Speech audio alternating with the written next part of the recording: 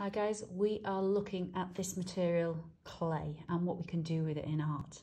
Clay's been used by humans from around 25,000 BC. We know this, we found artifacts in excavations all over the world. From around 10,000 BC, we have discovered vessels. Now a vessel might be something functional. In the modern age, it might be a mug or a plate. But there's a big difference between this and this material. But they are one and the same.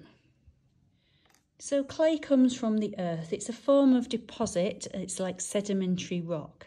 And we don't obviously go out digging around Manchester looking for this raw material. We buy it processed, ready-made. At this stage, the clay has been cleaned of impurities and it's ready to use and manipulate. And you can see how plastic it is, and I mean plastic in its malleable state, that I can press into it and it will hold its form.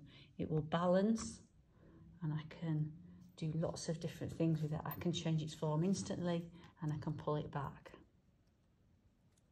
When clay is wet, it has a water content and it can be manipulated. It's called greenware at this stage because we can keep working on it and keep it active.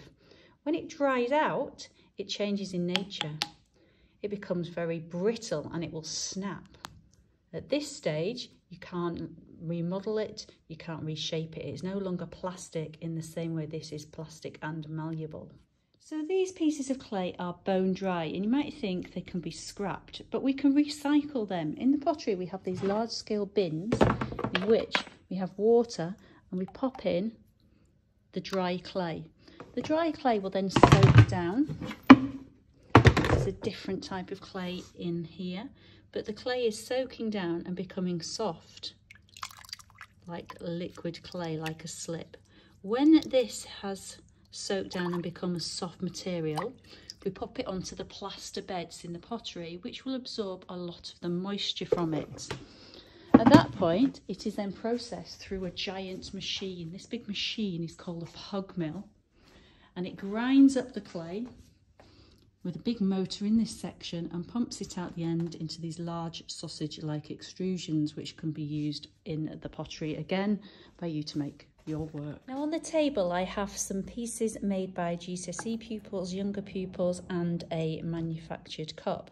Now all of these pieces are different. They're no longer malleable and I can't rehydrate them. Imagine if I wet this and it becomes soft again, like I've just shown you with the pug mill.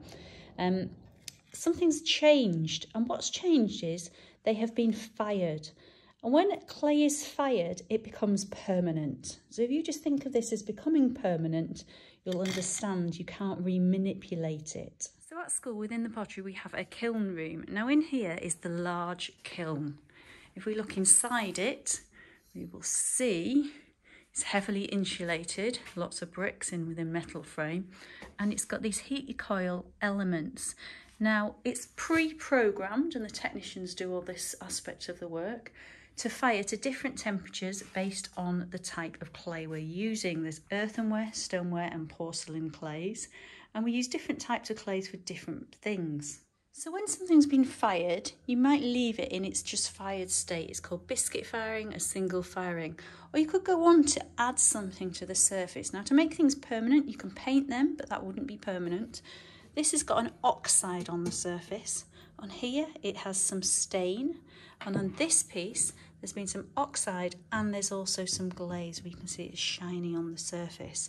So we'll look at glazing and decoration techniques in future videos. One thing we need to consider when firing our work is that clay can still have air or water pockets inside it.